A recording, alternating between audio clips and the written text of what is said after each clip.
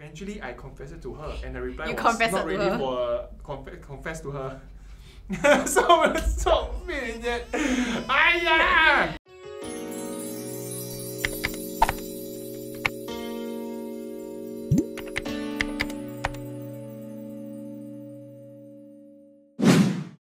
Hello guys and welcome back to another episode of ZULA Answers. I'm Brenda. And I'm Bolin. And in the last episode, we talked about relationship dilemmas, right? Ooh. Today's topic will be being in the friend zone. Whoa! Something that Bolin can relate to. Hey, no, not anyhow. Sure? Being okay. Have you been in a friend zone before? Like seriously speaking, have you been in a friend zone before? Not really. Like okay, wait, not really. As in you always get the girl, or like once they reject you, then you just don't become friends. As in like, we are quite close. We are not very close to begin with. Then once I confess, then hey, no lah. Actually, I treat you like a normal friend. You know, I don't see us that way. You know, things like that. But I know in no point one, so I just back up. Then after a while, the friendship just becomes stale, you know. Because there's always this awkwardness there. Yeah. For me, a bit different. So you definitely can relate. This episode is for you. What do you mean? Shall we jump into the confessions? Alright, let's jump. Okay, whoa. Okay, let's jump into the confession. Okay. Confession 1. Guy best friend treats me specially but rejected me. Oh. Hi. Oh, so polite. Hello. Hi. Just want to share cause this has been bothering me for a long time. I'm in my mid-20s and have loved my guy best friend for many years. We were introduced by my ex-boyfriend who's his friend.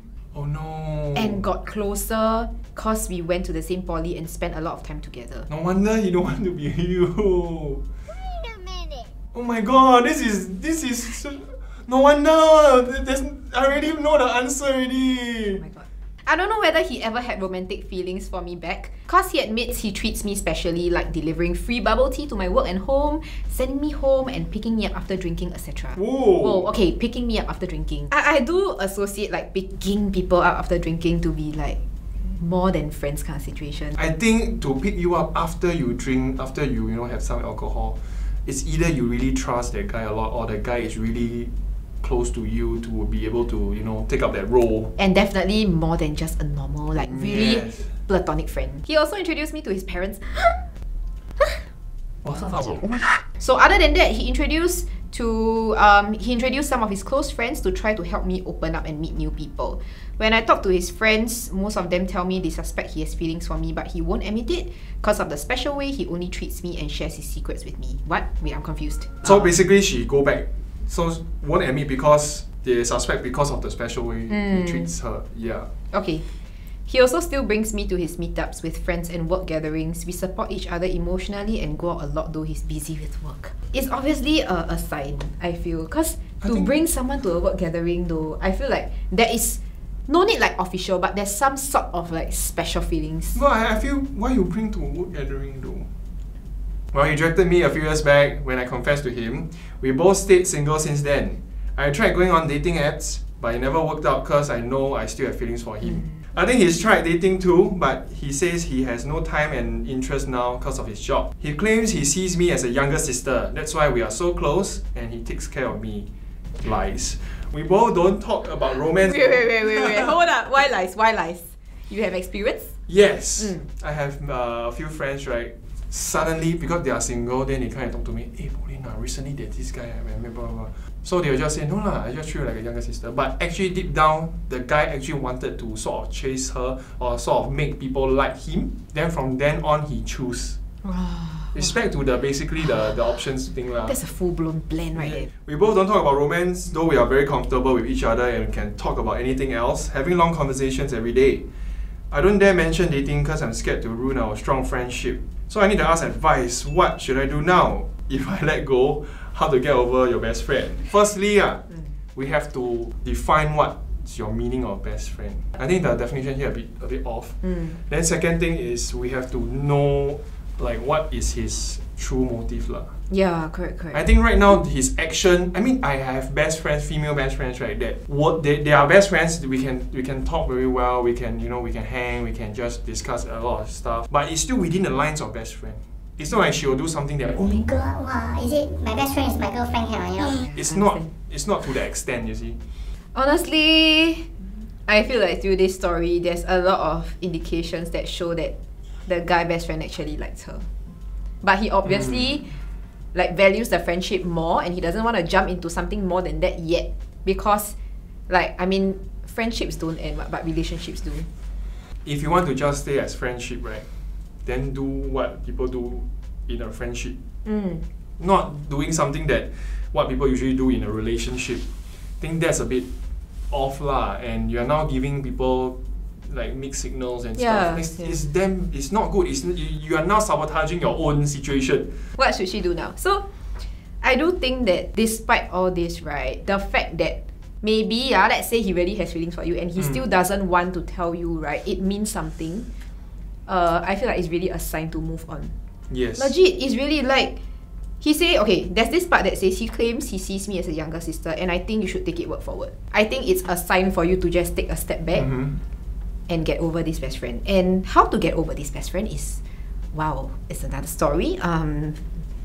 I would say you really need to not talk for a while for you to actually get over the feelings. Because the more you talk to someone, right, it's less likely that you will lose feelings one. You will just keep catching feelings until you cannot already, then you'll explode. Well, this is going to be a very bold move, but I feel like she needs to tell him that she has feelings for him, and they need to discuss from there. If he's not willing to move forward and, like, you know, make it official or like try dating at least, then they need to have a cool off period. Okay, so I last time I had this, like, I would say not really best friend, but it's a guy close friend. I didn't have feelings for him, and then after that he moved on, and then he got a girlfriend. Then I realized, like, oh shit, I like him. You know? That feeling, you know? So when he got a girlfriend, we were still like friends lah, we were still talking, and then his girlfriend wasn't very comfortable with the fact that he was still contacting a girl that he used to have feelings for. So we isolated ourselves from each other. I think the moral of the story here is that, like, how to get over your best friend, especially a guy best friend, is to really, you need to isolate yourself and get used to, like, being by yourself and, like, learning more by yourself first. Because I feel when you are alone by yourself, right, you have a clearer mind. You are not clouded by emotions. So you can have better judgment. Okay, confession number 2. Is he interested in me? Or it's like reading story like that. What does it mean when a guy treats you really well but is chasing other girls? It means that this guy is a jibai. By well, I mean, like, you know, pay for all my meals even though I insist to go Dutch every time, picks me up and drives me home so I don't have to take MRT even though MRT is more convenient. Oh, since we live at the opposite sides of Singapore, that's why. Takes me to experience new things and step out of my comfort zone, take care of me and ensure my safety when I'm outside. But yet, whenever we talk, he's always telling me about his new dates and other girls. Wow, this is fucked up. Sorry. You angry, okay. So this obviously means he's not interested in me. Yeah, obviously. By the way, we have known each other for years, and until now, he still never lets me pay and still insists to drive me around. Do guys really treat girls that they are not interested in this well? Or am I so far into the friend zone that he has no choice but to treat me well? I'm not saying I don't appreciate all his kind gestures. I am just a bit confused as to why he's treating me so well when we are so obviously just friends. Okay, girl. Hey. Okay, let's unpack this moment. Let's unpack this You're piece. getting ready to fight already. Yes. Okay, so I have this definition, right? There's this group of guys who are labeled as the Nice guys. Okay, like open inverted commas, because, right, they obviously have a motive. They treat all the girls, right, that are like, that they are open to, really, really nice, just so they can keep their options open. And all the girls will wonder, oh, is it he like me? So that he can always have a spare tire if one doesn't work out. There are some guys that is in here, they said at least they are like, never mind, I just treat everyone nice, then I confirm 包价 one. He set safety net. So it's like, out of 5 confirm I will get at least 1. Very selfish, also very selfish. It is very selfish. Like, he just cares about his own goals, right, and what he wants to achieve. He don't care, right, that he's playing with the hearts of these girls. Very annoying. I would say it doesn't really show that he's treating her more than a friend, honestly.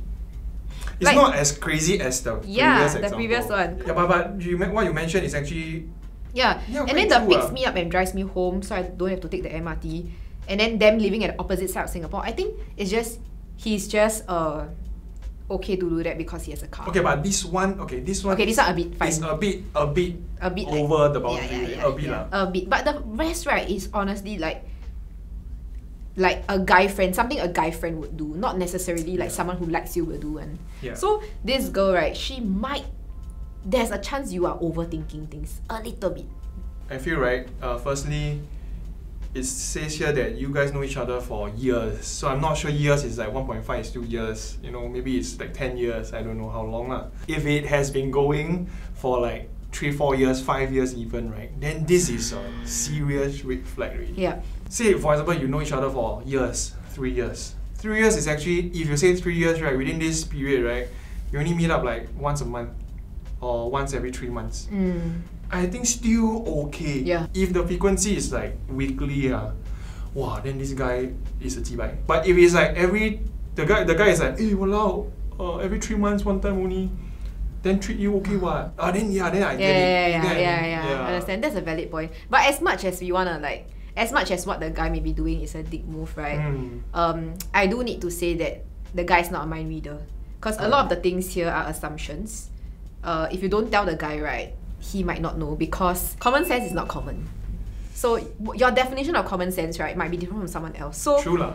You know, you cannot assume that. I mean, it applies to every relationship. The girl cannot assume that the guy is a mind reader and vice versa. So you need to talk to that person. I tell you, this guy, firstly, right, from what, okay, although yes, the things that he's doing, right, it's still considered quite, you know, quite borderline pass lah. I would say still okay. But you must understand, you do, even if now I say, hey, Brenda, you want me to fetch you home? I tell you, people will be like, hey, whoa, what's up, you know? I understand. You need to have this, I know common sense is not common, but I think this is way below common sense. You know? It's like, you do something nice to someone repeatedly, of course, are you hoping for a reaction, or what are you hoping for? You know, what's the outcome? But I don't know what he's thinking. This guy, the mind, he might be interested in you, but he's trying to play some crazy methods. Imagine right now having together, play all these methods already. Imagine when you're together. Oh my god. He will play all the other methods to, you know, I have friends who own 5 phones. Okay, so there are people, 5 options, right? He's not 5 options. He 5 options all he wants. I have friends like that, I have friends like that. Why you okay? I'm angry. Yeah, it's actually quite common. Then you think, not like common. Wake the fuck up! Okay, that's all I have to say to the guy. Moving on. Confession 3. How to get out of the friend zone. How? Ask the wrong people. Please help. So the girl I've been texting for a few months recently keep broing me despite going out for one-on-one dates. We do not text as much now. How do I go beyond this friend zone? Or should I just let her know my feelings and move on? Sigh. All my efforts gone down the drain. Whoa. This is number one most important thing. Okay. In love, in relationship, okay, the effort and the rewards is always not equal. Okay. So you cannot say, oh, all my effort down the drain. There is no such thing as you give effort, that means you must receive something. Yeah, oh yes. In love, it's not like that one. Oh! In Chinese, they call it 付出跟回报不能成正比. So you must understand this. If you don't, right, then this whole thing is wrong already. Yeah. You will forever feel upset for the things that you don't get in return. Correct. I feel like the do not text as much now is a sign. Because if she's interested, y'all will be texting lah. And obviously it's not reciprocated. So how to get out of the friend zone? So sorry, but you are stuck inside behind bars already. So I would suggest just if the convo dies down, then die lor. Then just don't talk. Give yourself time, perhaps after a few months or a few years, then see whether you guys have fit again to meet again and see whether you can click again. If still cannot, right, then really it is what it is. One part that stands out is that she recently keep broing me despite going out one-to-one on a few dates. So do you think a girl calling a guy bro means that she bro-zoned him already? I say no. Because I feel like when I call you, like, maybe different girls got different definitions, but for me, like, when I say bro, it's like I'm just very comfortable with you, and like it doesn't necessarily mean that there's no chance to be together moving forward. You know? So I would say bro is not like a literal, not like literal sense lah. It's like a figure of speech. Correct. But that's for me. But for some other girls, it might be a tactic to bro zone people. I don't really take the bro thing too seriously for me lah. Yeah, as in like. Why? Oh wait, that was aggressive one more time. Oh, why? Because my ex, right, also called me bro. See? I mean, before that and after, it's still the same, you know. It's like, so I understand that, oh, actually, it's a way, or it's like her method of using words and stuff. I have to admit that sometimes I will use it last time. Now no more. But like, if I'm really not interested in the guy and I cannot bear to like say it to his face, I will use that tactic. Sure, bro can mean like both ways. But the main thing about this story is that we do not text as much. Yeah. So it's really like everything is going stale already lah. How do I go beyond this friend zone? You can go beyond lah. You go backwards. You back out, go beyond lah. Yeah. You're still out of the friend zone, but Correct. you go out. Yeah. You just say bye. Just say bye bye. Maybe in the future you'll have a chance to reconnect again. Confession number 4. Still have feelings after being rejected. Oh. Man. Aren't we all, man? Man, everyone can relate. Yeah. Okay. I need some life advice. Okay, then Thank you for about a year ago, I got closer to this girl at school where we would text a lot and video call very frequently. Eventually, I confessed to her and her reply was, not ready for a relationship. Just want to be friends. Being the relationship amateur that I am, first serious crush. Oh, first one. I distanced myself from her by not interacting with her in order to avoid the awkwardness and pain from being rejected. I used to check in on her frequently, but stopped so from that point onwards. I think it's a good move. Yeah, it's a good move. It's he a very won't self-isolate. He mature. selfless. Yeah. Fast forward a year on, I now have to see her daily at school, but she seems to actively avoid me. Upon asking, she said she wants to be defensive and wishes to distance herself from guys. AKA probably just me, because I know she still remains friendly to her other guy friends from school. Was it a big mistake to not talk to her? Okay, bracket, I still have feelings for her. Why is she acting this way?